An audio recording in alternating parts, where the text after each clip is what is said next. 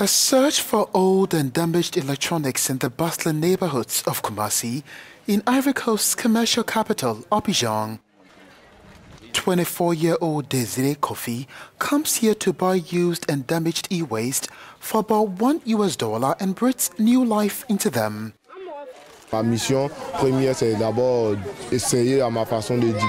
number one goal is to try in my own small way to reduce electronic waste that is found in the streets and in the bins. Here we are in one of the city's most popular neighborhoods where you usually find old phones which can no longer be repaired. The residents here help me a lot because when they have old phones or unusable phones, they call me to come collect them. And that wasn't the case before, because you would find these old phones in the drains or find children playing with them, which is not good for their health as well. Abidjan has a population of about 5.5 million and it generates 1,500 tons of e-waste annually, according to the EU-funded e-waste implementation toolkit. Koffi says a large part of this waste can generate money. At the moment, I'm working with phone screens and keyboards, and I will use all of the rest of them in my painting. I keep everything. I don't throw anything away. I store them away and will work with them later.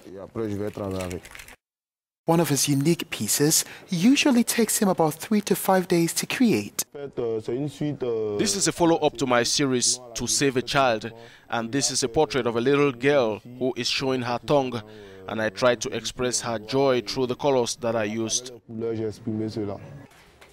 Koffi has held several exhibitions at home and abroad and is rapidly becoming a force to reckon with in contemporary arts.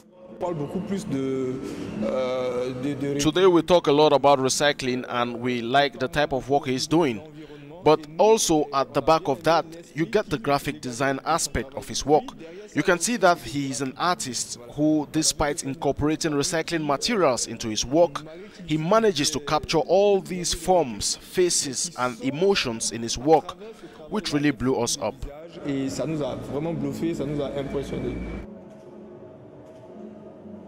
Koffi's paintings go for a minimum of 100,000 CFA franc per piece or $173.